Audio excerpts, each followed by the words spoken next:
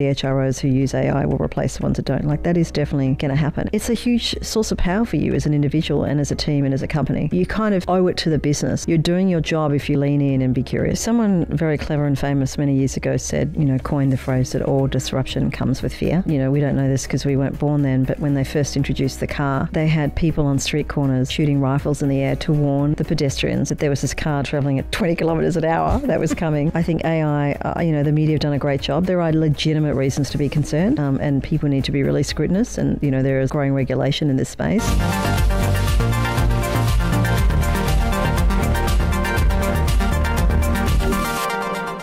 Barb, welcome to the show. How are you? I am pretty damn good. Nice to see you. It's always a pleasure to see people in person. Well, I feel like we don't do it enough these days now. Well. I agree. There's an energy that comes from being in the same room with someone. Yeah, and people are probably catching the accent as well. So you're not from London. No, I'm from Australia. So I'm a bit of a nomad at the moment. Probably that'll become clear later. Yeah. But in the UK, I thought it was spring, but I got to tell you, it doesn't feel like spring. No, it's always like this. Just rain, rain, rain, and that's about it. So where are you based now? On a plane. You're like in effect, true story. Yeah, on a plane. And I think the one piece of advice I want everyone to take away from this interview is never fly from LA to London. That is the worst. That's a long jet lag. Yeah. Go from New York to London. So tip for the audience. So you're saying LA to New York to London? Yeah. Sounds crazy. I would rather do that. It's worth the stop off. It is worth it. I mean, who doesn't want to stop off in New York anyway? To be fair, we all of our events that we do are in New York. We've never done the long one yet to there. So it's 12 hours, right? I can't even remember. I'm trying to put it in the forgettery. Shane's trying to my co-founder Shane's trying to convince me to do a lot of trips out there. So now I'm like, it's quite a long one. Yeah, and not as long as Australia. I'm about to jump on a plane for 21 hours.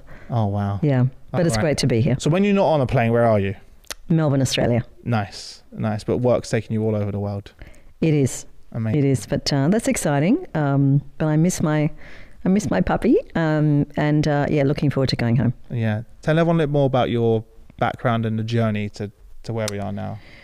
Well, I mean, I'm keeping most of it to myself because I'm going to sell the rights later when I retire. It is quite a frigging story to how I landed here, but the short story You're serious about that, I can tell. I really am. Okay, yeah. You're a joke. I was like, you're dead serious about Yeah, so look, this is my 5th career being a founder and CEO. I've never been a founder and a CEO before, so it's my first time at that. I've been doing it now since 2018. I started my career as a lawyer and decided pretty quickly that it wasn't going to be enough for me. I've heard that so many times.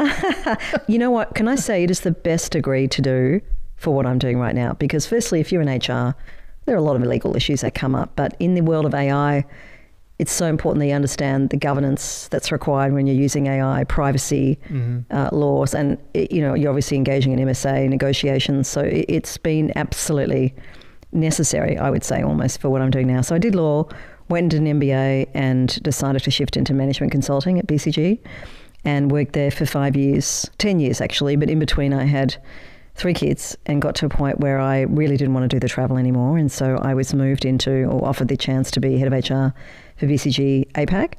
And from there was recruited into the CHR role of the REA Group. REA Group is mostly owned by News. It's really the cash cow for News Corp. Okay.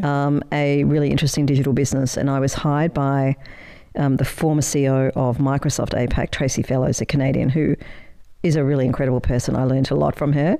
And that was my first stint in a sort of a digital environment. And then my experience at both organizations really led me to build this, because I could see that people are the most important thing for most companies, even though they're not on your balance sheet, but the tax of actually bringing them in and the cost of that, particularly the opportunity cost of so many hours being spent by people leaders hiring, which means you're not going to deliver, effectively what the business needs. And then the bias that holds us back from seeing talent, because mirror hiring is a real thing. Yeah. So I just figured there had to be a better way, and also fundamentally, I think that the human experience of going through that was not very human. Yeah, 100%. What was the moment for you that you were like, okay, now I'm going to go set up this company? And tell us a bit more about the company, actually, the name of the company and and the work you're doing now? Yeah, so Sapia.ai, which is a combination of two really important thematics to our product. One is the Homo sapien, the human. How do you put the human at the center of everything you think about building? And the other is obviously AI. And, how did I come to this? It really was from seeing the lack of solutions to a really systemic problem. The inefficiency, the productivity suck or tax on people, the limiting factor of humans being the ones that drive that process and make the decisions along the way. I had no idea what AI was. At the time, I introduced Workday and Culture Amp, and they were both seen as really leading edge technologies for the time. And, ironically, as CHROs who might be listening to this, I'm sure they receive 20 EDMs a day from people touting, products that are AI based. I never received one. It just didn't exist. It certainly existed before generative AI. Somehow the world has seemed to, have woken up to the power of AI, and it obviously existed a long time before that. And so I managed to convince another mad person, because you have to be mad to be in a startup. You really do. Yeah. It's your whole life. Relentlessness, it just takes on a whole new meaning. I have a family, I have a puppy, but really I feel like I'm married to the job, and that's because it is the best job I've ever had. It's incredibly creative when you're working in tech. Yeah. And he was from Culture Amp. He was the chief data scientist. Well, he built the data science team there, and we just made a couple of bets. We just thought if we could figure out how to hire people, assess, interview, coach through a really beautiful experience that people trusted, that's the ultimate outcome. How are we going to do it? Well, we decided that chat was the medium through which people would live and engage. And even then, there were books like Sleeping with Their Smartphone, and you could see with my kids who are now teenagers, 20s, that everything in their life is through the smartphone or through the phone. And I don't know what the latest rates are of ownership, but pretty much it's ubiquitous. It's only going up, yeah. Yeah. And, my daughter's upstairs and she'll text me. Yeah, she won't come down the stairs. Yeah. And then Booty, to his credit, could see that language has a lot of signal. When he was at Culture Amp, the real insight about the culture was in the verbatim, not in the scoring. And I don't know if they're doing anything with it now. Sorry. So, when you do an engagement survey and they say, why? Tell me why, describe how you feel. That's when you really learn the tone, the culture, the vibe. When people are filling out a multi-choice questionnaire, there's not a lot of richness in that. There isn't a lot of data. But at that time, even, I think Google had 10,000 people working in the space of NLP. That was before BERT was produced and deployed by Google, because they were the obvious, the early innovators in the space. And he could see that language was rich in signal. If you think about us as humans, our whole life is about communication. And you're inferring so many things about me from what I'm saying and how I structure my story. And we thought, well, could we do that? Could we use language? And language is also, if you source it from the right place, it's very pure. And particularly if there's no personal PII in it. And so we experimented, and it took us 2 years to build the product. And the most important investment is the time to create the data set. So the problem with a lot of AI today is that it's built on third-party data, i.e. resumes, i.e. social media, or human data, which is even worse. And so you cannot control for bias. And so people legitimately should be worried about any AI that is using third-party data. When it comes to Gen AI, I would say by all means experiment with it and play with it and use it to give you a productivity gain on any part of HR that doesn't involve people decisions. Yeah. So, you can go to Gen AI and say, write me a learning and development program for this. But if you're using it to create job descriptions, I think that's very risky, because you've got to remember that all of that data is from us and we're biased. Yeah. I was smiling because I was thinking about something that happened last night. Like my daughter did a drawing and she asked me if I could animate the character. And I'm not going to say the AI platforms, but I was using a couple of AI platforms. I think that's a safe use case. But my wife's black and my daughter's mixed race, and it kept making her white. Even though did you use Gemini? Because they've run into challenges with that recently. A photo of Robin, her actual photo, and it still kept making her white every time. Even when I was prompting it, it kept the hair, and only when I really wrote a really strong prompt did it actually get correct. I was like, and it just, my wife and I would just both meet like, really is biased. Well, there you're using it to really create something. And that's, or evaluate is the other area, you know, which is very different to say, I'm giving you all this data, you know, all of our engagement survey results, summarize it for me and give me advice. And that's a fantastic use case for it. You know, what's the risk from that? Really very little. If you want to search as a CHRO, you know, tell me which are the best CRMs, or how do I make an informed decision about CRMs? And it'll come back. It may have, we've tested this for us against our competitors, and it's not perfect. But the best thing about it is it helps organize your framework. And often that's where people don't put enough time in, is what are we trying to solve for by using this technology? And so it helps you build almost the start of a business case around that. And so I think there are many, in HR and in organizations, it's definitely going to displace a bunch of roles. Yeah. But it's also going to create space for people to move into a more elevated, you know, job. And so, you know, the biggest blocker I find is people's fear of their job going, but actually, you know, you're evolving to a whole new, like a Maslow's hierarchy, a whole new level of self-actualization when you're starting to rid yourself of, you know, resume screening, and can't believe how many people are sucked up in phone screening. And imagine what your life will be like then. You know, you'll be spending more time in the business, and that's a much more rewarding place to be. Even today, Tom, my chief marketing officer, we were hiring for a new role, and we were going through resumes on LinkedIn that he had shortlisted. And I was like, why are we still sitting here spending 2 hours doing this? Yeah. Like, I mean, yes, we have to do it, but I was like, LinkedIn's a pretty powerful solution when you, and I'm sitting here like, okay, it's shortlisted based on very generic criterias and filters, but I'm like, we're still spending hours and hours and hours and hours of time. Look, I think the really important, like my advice to you would be, what are you looking for? Like, what is your culture? What is your DNA? I think we overemphasize or overweight expertise, and there's plenty of academic research that says that past performance does not in any way predict the future. And, you know, think of all the undiscovered talent that's out there that could be great because they don't call themselves a marketer. And marketing today is so different to what it was 5 years ago. We was having that same conversation. Yeah. And some of the people we have spoke to, it was very outdated, traditional marketing. Not my. He said to me, Chris, what you think marketing is isn't what. Yeah, and I was like, oh, and when I explained what I think marketing was, and then he explained it, we were so far apart. Yeah. I was like, oh wow, okay, that's already we've made a mistake already. We're not even putting the right details out there ourselves. Yeah. As well, we're excluding all those people that you're talking about that don't have those traditional.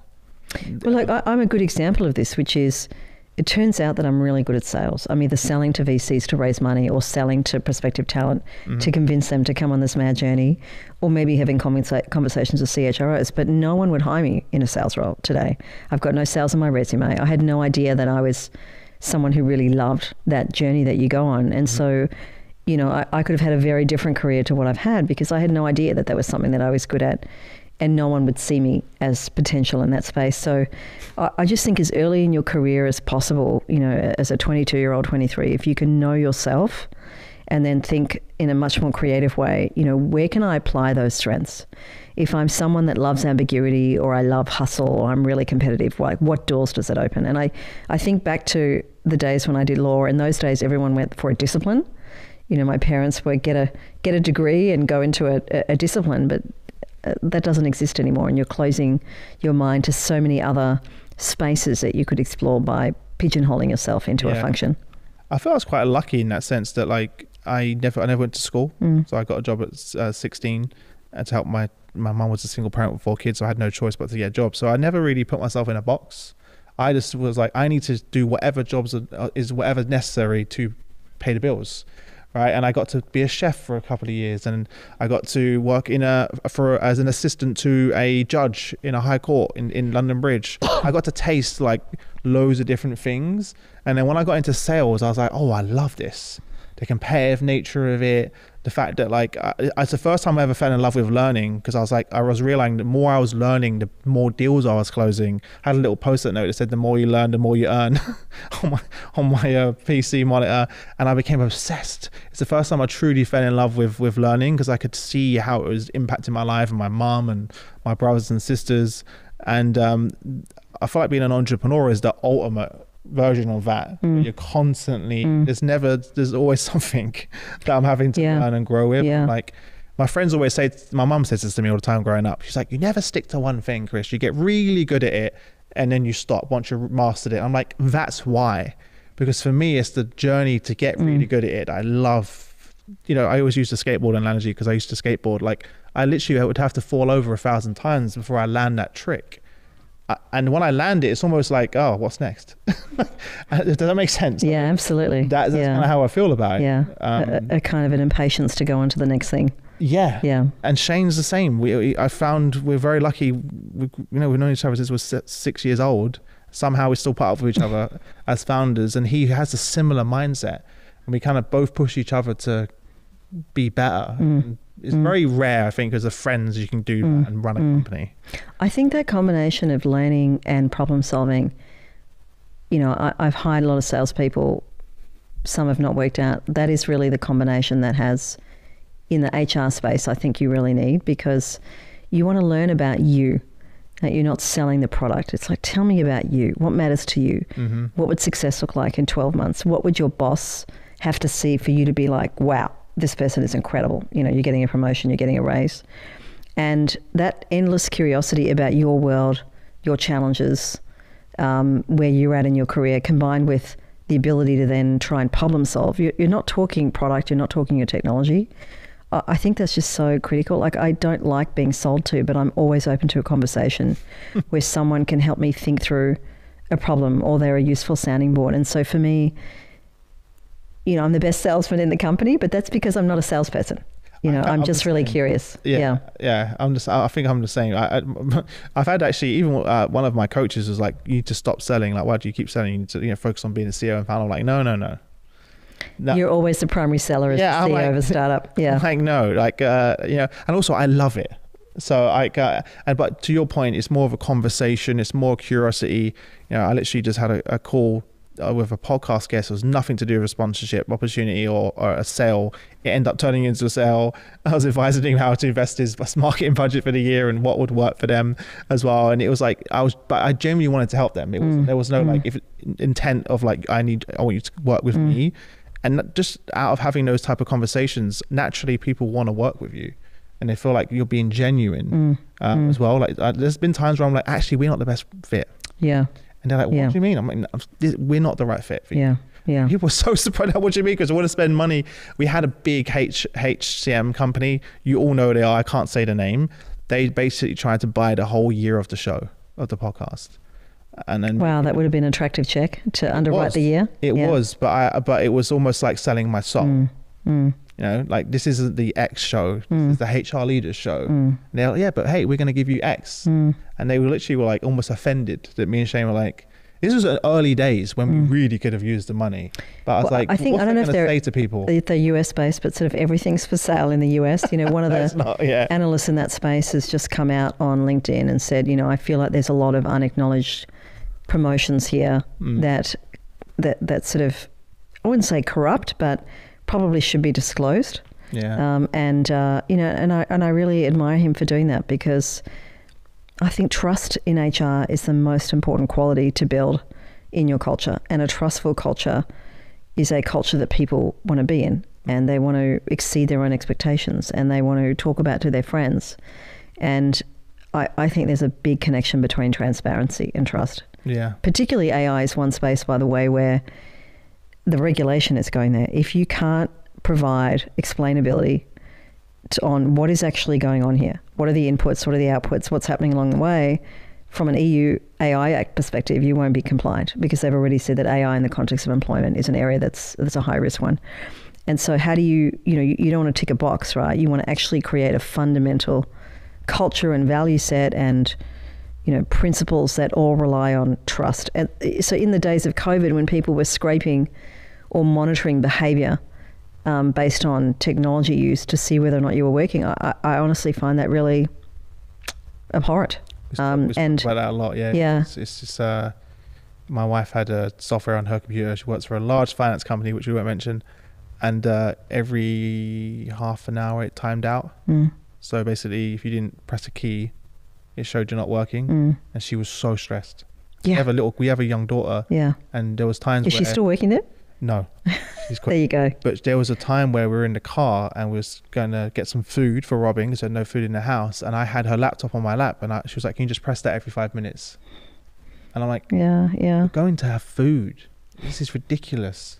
Like, this is the, and I was like, it's like, this is crazy. Yeah. That your boss, and on the calls, they would say this many hours and you wasn't here between this hours. What were you doing? It's like, the opposite of trust. Yeah. So what a terrible culture. Yeah. Yeah. I think you've got to default to trust as well. Like, I think assuming that people would do the right thing. You know, the other thing in HR I've always sort of riled against is policies, and often policies come about because one person did something stupid. Punish everyone. And and instead of going and saying, you know, hey Chris, I just want to talk to you about that behaviour, everyone has to suffer from that. And policies don't create compliance. No one's going to read a policy. No. They just create, I don't know, barriers to really being yourself, and they stop people from having the right level of management conversations they probably should be having. It creates like an us and them mentality. Yeah. You put the policy between you and as well. You mentioned obviously about how the product started, but now you're kind of at the intersection of, you know, AI, VR, AR. Can you talk more about that? Yeah, so I probably should have been more explicit about what we've built. So what we ended up building was a truly new category, which we call Smart Interviewer, which is the ability to understand people deeply through language. Yeah. So in 5 questions based on structured interviewing, which is a science, we can discover many different things about your personality, your competencies, your comm skills.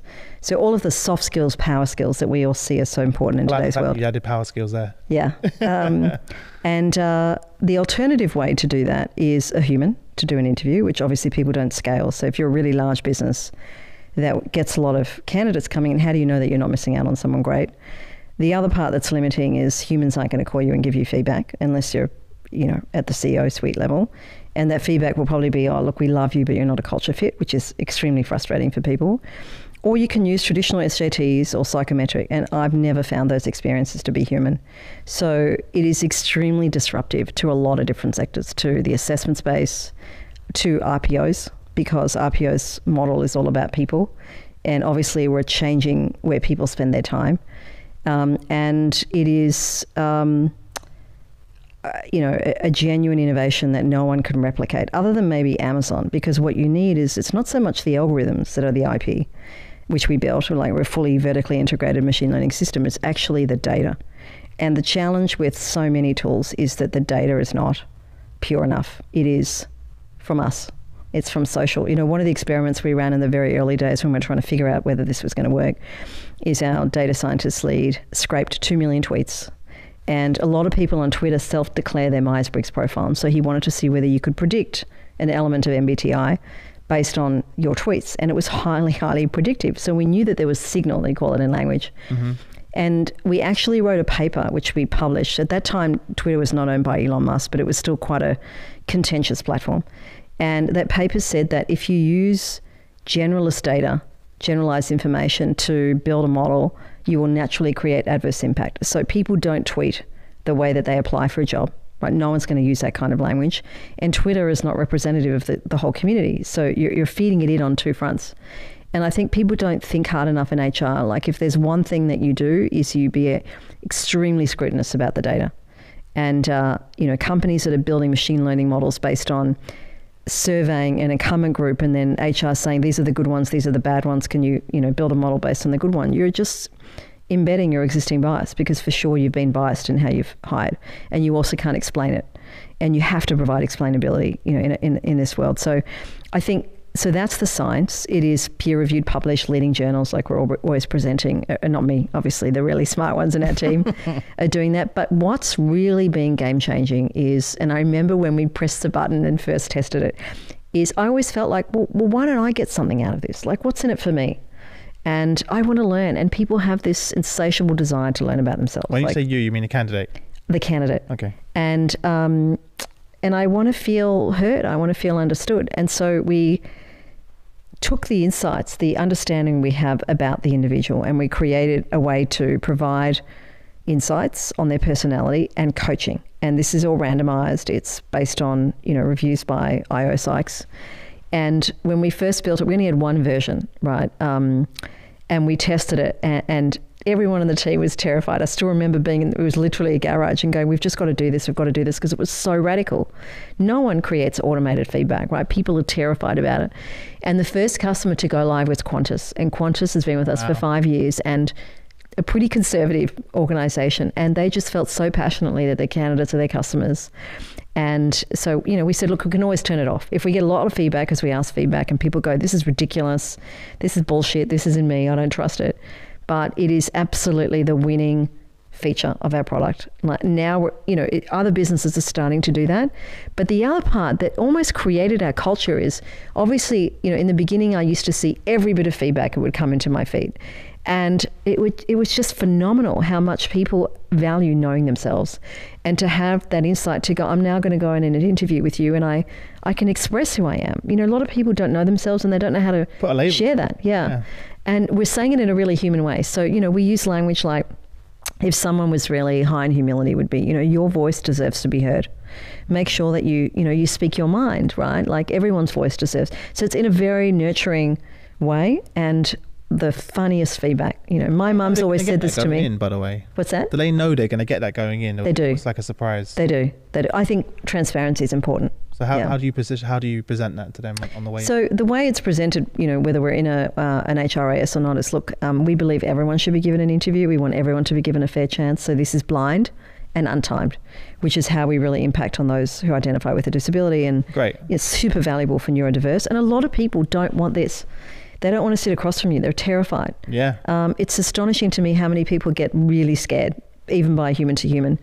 And then it also says, and the best bit is that you're going to learn from this. We want to honour your time, and you'll receive something just for your eyes only, which invites you to know yourself. And we hope that you'll value that. Learning is growth. Did you measure the increase in the amount of people that actually went through the process after you changed that? So I don't remember what it was before, because it was something I pushed really aggressively within the team. Like you've got the science team who are deeply conservative, and then you've got me who's like, fuck it, let's do it, and see what happens, right? We can just turn it off the next day. The increase in completion well, we're about 92%. Wow. So that's pretty unusual for it. We don't call it an assessment, by the way. It is a structured interview. So we call it an interview. Assessment also has like a baggage attached to it as well. Like it's it's not. Yeah. It needs a rebrand. Agree. It needs a rebrand as well. So what? Just like very simply, what is the process they're going through? What are they doing? So you'll probably live in a Workday or SuccessFactors environment, and almost immediately it'll come up and say, look, either you'll click on a link, or they'll send a link, and it's you don't have to download anything as a candidate, and you start this journey. And so let's say Joe and the Juice, who's just gone live, and for them, they have a challenge on turnover because people don't realize it's a really tough job, right? Mm-hmm. You're cleaning, you're on your feet. And so part of what we're doing is we're creating an opportunity for you to learn about the organization, almost communicate to you. So Chris, here's a video, it really brings to life what our people feel, what makes this job amazing and what makes it tough. And so no one's going to read a position description or a JD. I think they're a waste of time. If I was you, I'd just delete them all. But the chat, it's visual, it's obviously branded, we track how many people watch the videos, people love to learn. When you're doing it in more specialized roles, you'll have hiring managers with videos and saying, I'd love you to come and work for me, this is who I am. So you're feeling like you're having a conversation, and eventually we'll add a generative component to that. Then you'll go through the questions. The company has the option to ask any other questions, like do you have working rights? The idea being that you're only asking the candidate to do one thing. Right, you're not making them go through 5 different steps, and you don't need any phone screens. And then the final step, which is optional, is look, we really care about diversity. We'd love it if you could share how you identify. Now, that has been amazing. 98% of people will share that. When we first started to do that, which I don't think is anyway what you get in ATS, is when we first started to do that, and we added disability, do you identify with a disability? People would say, yes, but I want a box to share with you what it is. People today are really comfortable to say, I'm someone with a head injury, I'm someone with dyslexia, because they want you to know how to care for them, how to support them. So that kind of blew me away, because again, HR thinks, don't ask people that, it's really uncomfortable, but we're in a different generation to most of the HROs. They want to tell, yeah, exactly. Yeah, they want to express themselves, they want to be heard, they want to be understood. And then within about 5-10 minutes, every single person, whether it's 1 million or 500,000, will get back this report that says, learning is growth. We want you to use this to help you in your career. And we capture feedback from the chat, capture feedback from what we call the My Insights. And it is something like 99% positive sentiment on the chat. People are, wow, this is really cool. It was really easy. The obvious things you can imagine. I mean, anything's better than the current state of how you apply for a job. So in some ways, the only way is up. And the feedback on the personalized insights is sometimes just so moving, so funny. Like, I read this to my mum and she said, I've been telling you that for 20 years. And this is kind of like, you know, wow, this sort of aha moments. They get that regardless whether they're moving forward to the next stage or not. Exactly. And then what the company gets is we're matching you to the profile of success. Now, something really important for anyone interested in AI is you don't want to be starting with machine learning models. You want what's called rule-based models. The rules are, what are you looking for? I'm looking for someone who's high, medium, low on these things. And it's not truth. It's an assumption of what success is. But the important thing is that the company decides, and it's a great way to engage the organization on the change journey. So you have to get your business leaders in to say, what Joe and the Juice did, we actually used our tool to crowdsource from their hiring managers. What do you think makes a great juicer? Yeah, because they know. Yeah, they know. And if you just roll down a tool you're not going to get great adoption. No. And that forms the basis. It creates transparency, and then the organization gets a match score, but more importantly, they get what we call the new resume. They get this deep profile that says, very easy cognitively to digest, strengths and weaknesses, a bit of a flavor of the person, their interview responses. So that is the critical document intelligence that they rely on. Mm-hmm. But there's no video involved? We have added video, unfortunately. I'm not a fan of video, even though we've got it. So we add it onto the end. So if you think about a funnel, so some companies want to look at the video because there's this, you know, even though COVID destroyed the bias that I need to see you to trust you to do the work, except for the case of your wife. So the reason people wanted it is the reason you don't want it. Is because it's basically allowing companies to still creep into that habit. Well, if we've removed all bias by adding it in at the beginning, you're adding it in at the end. Yeah. You're creating risk. I never thought about that. But we have an amazing set of insights. This is what most CHROs are sort of gobsmacked by, is that we can track your applicant diversity, race, gender, etc. We then show you what the machine is doing, and then we show you what your people are doing. So you now have visibility of, Chris and his team, he seems to be hiring less than his fair share of, people of a certain group. And Barb over here is doing a frigging awesome job. I'm going to go and chat to Chris and find out why. So transparency creates accountability. So now you know where this is happening within your organization, and that is the power. Yeah, and you got the data right there. Yeah. Super clear. Interesting. So, okay, because a lot of companies I see are going video heavy in your space. Well, you certainly can't use video AI anymore, not since regulation came out a few years ago in the US. You can't use video AI. I mean, facial recognition is basically illegal in many states in the US, because you can't explain it. So if there's a video that's observing all this stuff about you, it's going to be reading it's highly predictive, which is really wild, but you can't explain what it's looking at. And it's been shown to be heavily biased in terms of how it processes, a bit like what you experienced with your wife and child. Yeah. But I just want to share one thing, because we're at NVIDIA next week. NVIDIA has this conference, 60,000 people. They're like crazy, these tech conferences. Yeah. I'm not going, our data science team is going, our labs team. And we're launching what I think is the massively disruptive technology, which is we've taken Llama, which is from Meta, and we have fine-tuned it. Now, building large language models yourself is extremely expensive. Why did you use them, by the way? Sorry to interrupt you. Purely from the dimension around accuracy, fairness. Okay. We tested Claude from Anthropic. We obviously tested Bard. And look, I'm a huge admirer of Jan LeCun. I think he's a high integrity, obviously brilliant. I feel almost embarrassed to be even saying that, because how am I to judge someone like that? But that was a decision made by our ethics team internally. And if you build your own language model, just to give you an idea of the order of magnitude costs, right? Building your own LLM is like maybe $84,000 per, let's say, 1,000 tokens, $84,000. Fine-tuning a large language model is $1,000. So we can't afford, and most companies couldn't afford in the HR tech space, to build your own LLMs. Having said that, we have around cheating. So we can detect if you're cheating, right, from ChatGPT. But so what we're launching is this tool that is the ultimate. It interviews, it evaluates, it scores, it explains, and it coaches. So if you think about traditional competency frameworks or anything where you're trying to understand people and they're trying to understand themselves, and everyone learns at a very deep level, we've built that. So why would you ever invest in a talent management system again? Because anything which enables both parties to get better intelligence is better than just one.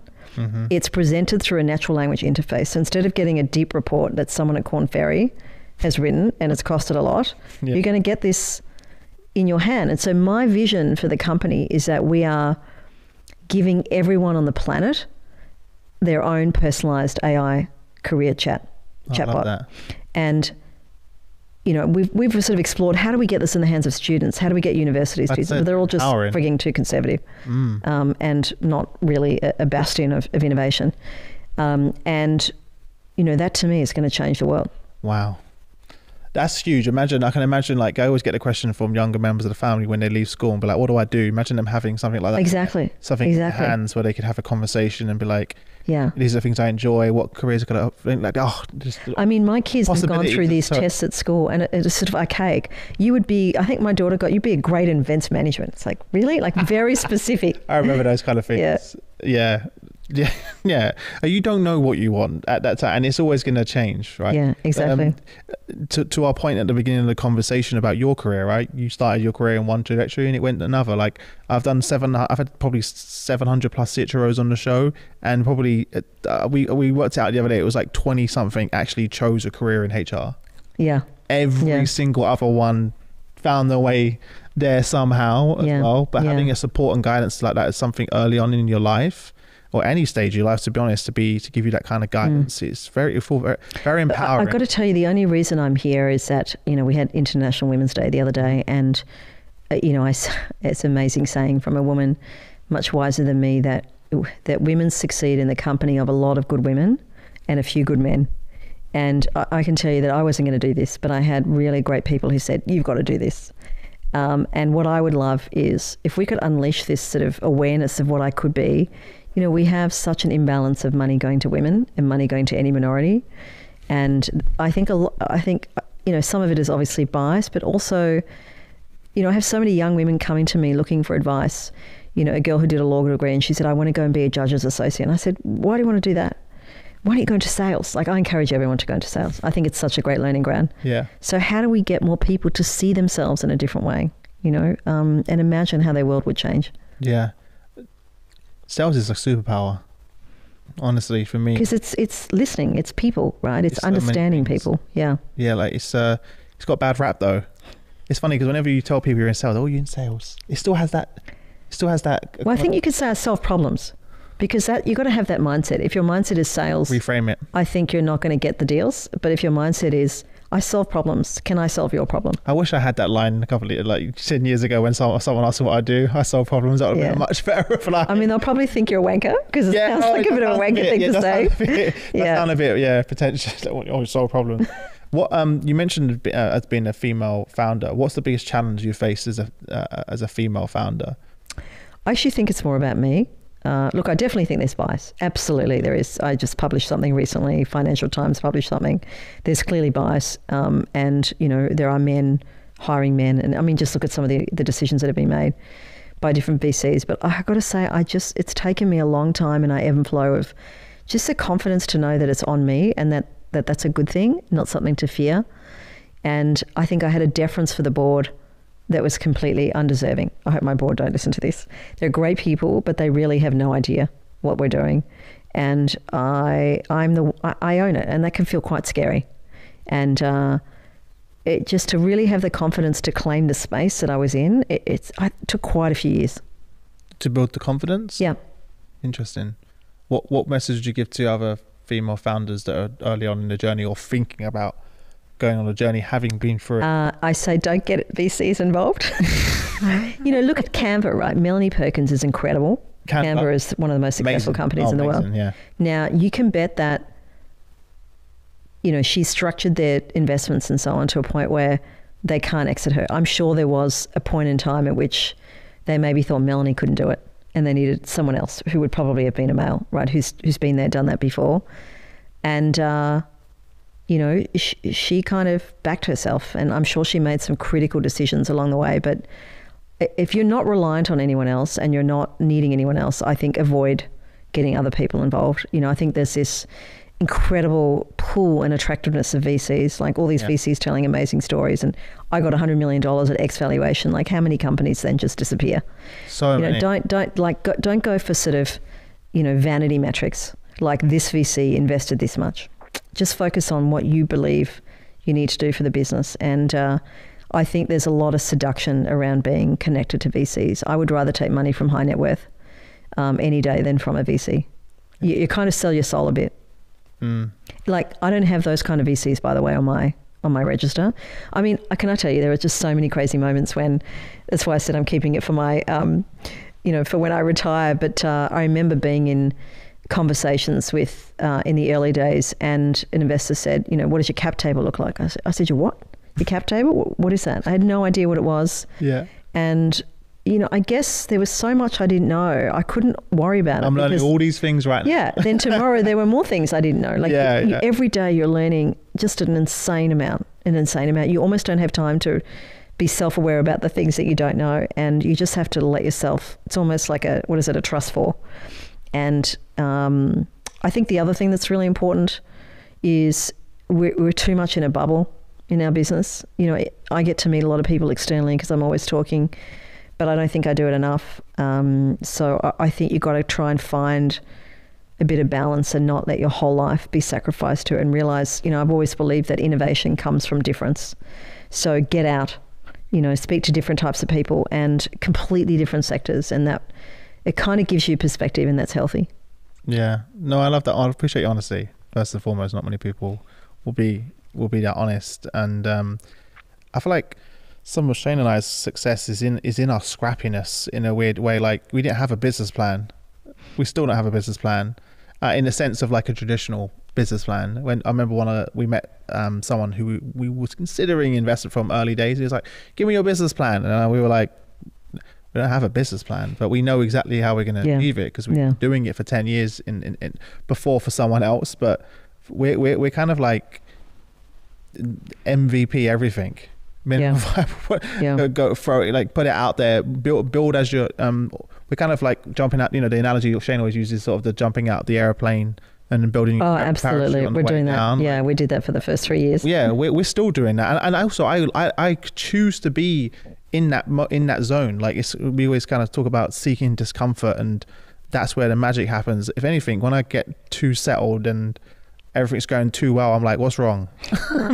Because that's when you realize you're not really innovating and challenging and pushing yourself. There is a balance, because obviously for me, I've pushed that too far in the past, and it's impacted my mental health, and I've gone way too deep down there. So this is just sort of a sweet spot in the middle to be able to have and is that. Your wife involved in the business as well? No, but which is good, I think, to have someone that brings you back to a different world. But now she's also just quit her job and started her own company. Right. So that has actually created a very interesting dynamic in our relationship, which we're still, I don't say struggling, but we're working on, because that's a very two entrepreneurs, husband and wife entrepreneurs is tough. Yeah. It's really tough to be able to do that. And especially with, a young family. 5-year-old. Yeah, to that. But I'm really excited for her to go on this journey as well, because she's sacrificed so much over the last 7 years for me to do this, that I think I'm excited for her to go. And it will be interesting, given that you're in the seat and have been for a while, to just observe, does she experience something different, like being female? I'm seeing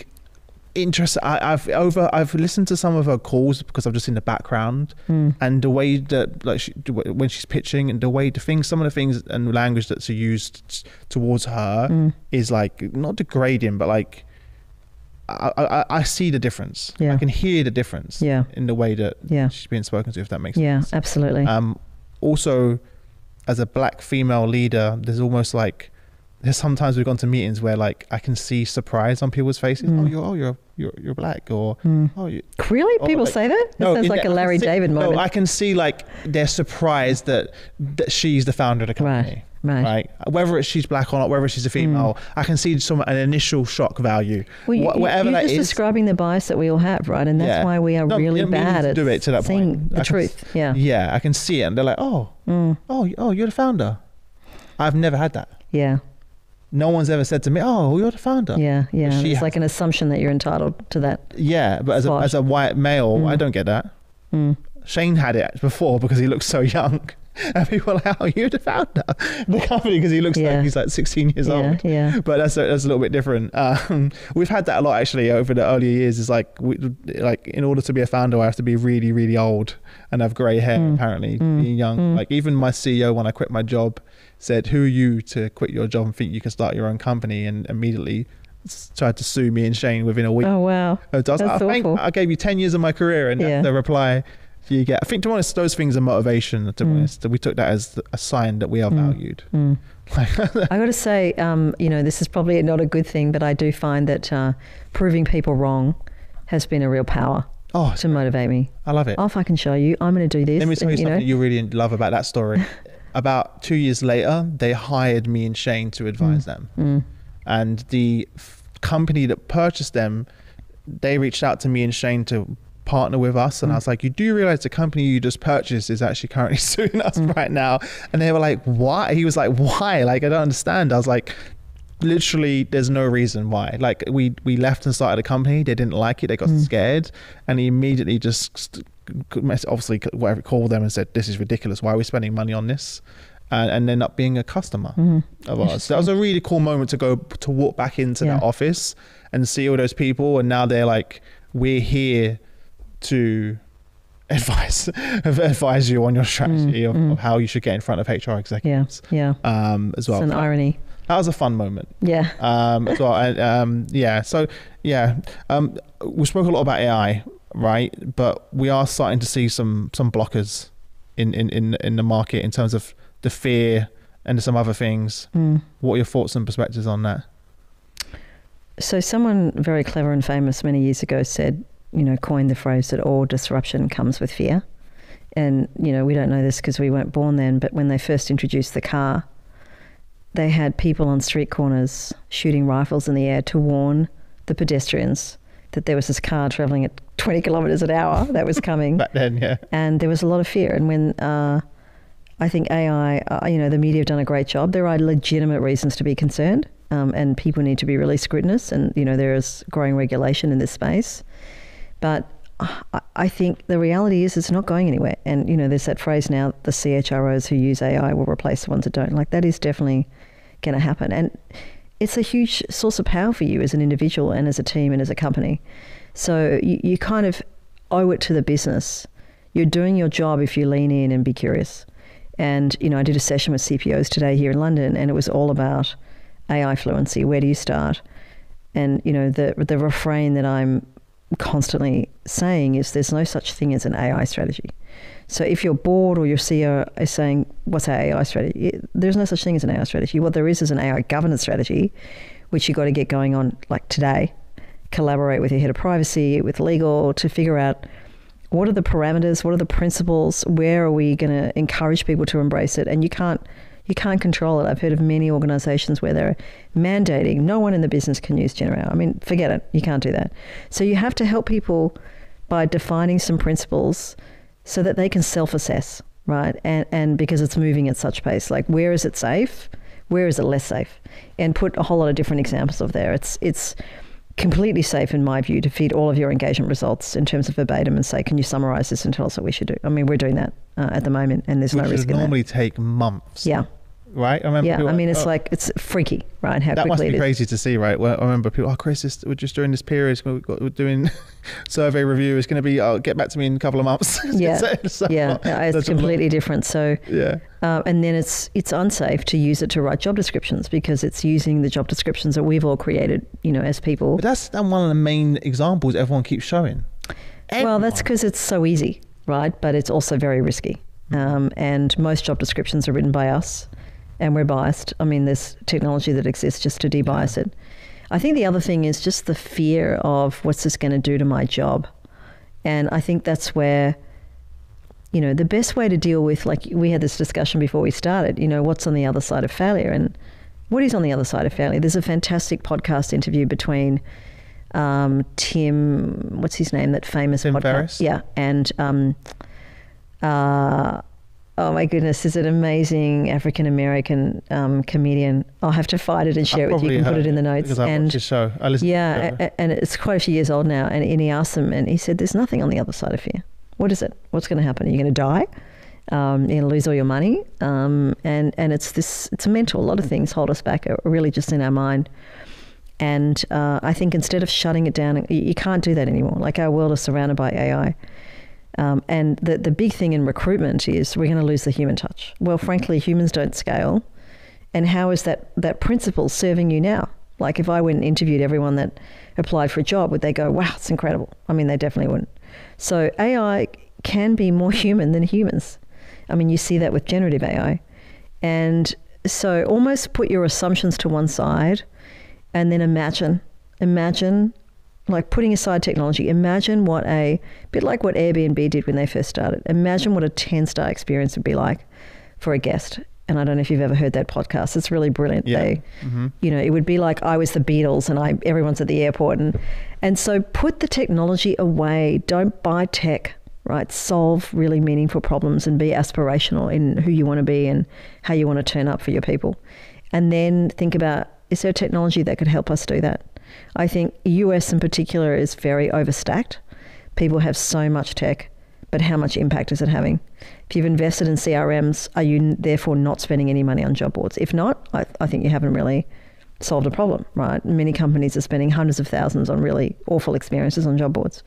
They buy CRMs so that they create these talent pools. Is it working?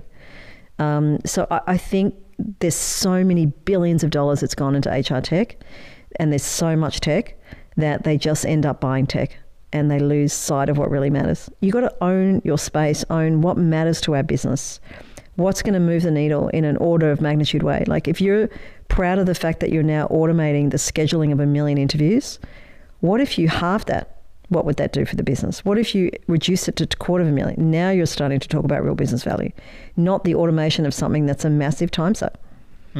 So I tend to be quite provocative because I think it's really lazy to buy tech.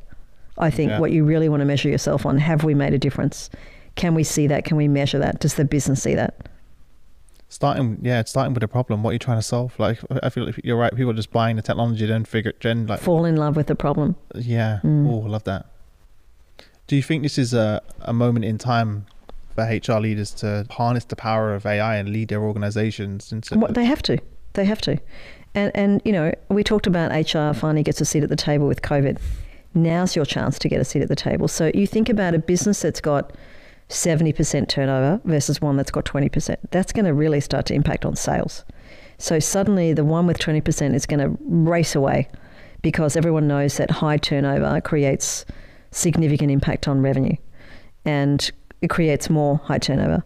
So suddenly you're actually creating, enormous amount of white space between you and your nearest competitor. And you have to be really conscious of that rather than, can we automate phone screens? Now that might be useful because you can use those people for something else, but start with what really drives value to the business. Yeah. What do you think the role of the CHRO will look like in the future as we move more and more to this AI first world? Well, look, I think, no one at least 10 years ago joined HR to work with technology. You joined HR to work with people. Everyone would say that, yeah. Yeah. And it's about, there's a big risk component of your role now, managing the intersection between data, technology and people. And, I almost think, I don't know if everyone in the world has revered the Netflix culture deck like I have. I think it's the last truly, before Sapia, the last truly great innovation in HR because it just changes the whole way in which you think about culture and, creating a sort of a freedom in a box, the box being the principles. And so this is a moment where you've got to, sort of down tools and start really investing in understanding the business strategy, what's happening in the business that's going to impact downstream. I also think that with generative AI and intelligence and chat, most of the tech tools that you invested in won't be around. It makes no sense to have 5 different tech tools that deal with 5 different journeys. It's not a straight line, people. Even things like, how do you nurture alumni? If you're losing a lot of people, do you invest in them when they've left? Because people want to work at places that they like. And everyone always thinks the grass is greener. Our head of engineering, Johnny, funnily enough, he left. After about 18 months, he said, I think that the people we've hired in engineering are old school. They're seeing agile as a noun. I'm out of here. And he's really young. He's incredible. He's like a racehorse, unbridled, right? And he wanted to invent, create, move at pace. And we took a step backwards when we hired someone who just had grown up in a mature tech environment and was bringing a lot of structure that, as opposed to just kind of much more risky experimentation. And then he came back because actually it wasn't so great on the other side. And you know, it's very expensive to the business to just churn through people. So how do you think about holistically, what would it do to the business if we could spend less on the whole process of, you know, in and out, managing, etc.?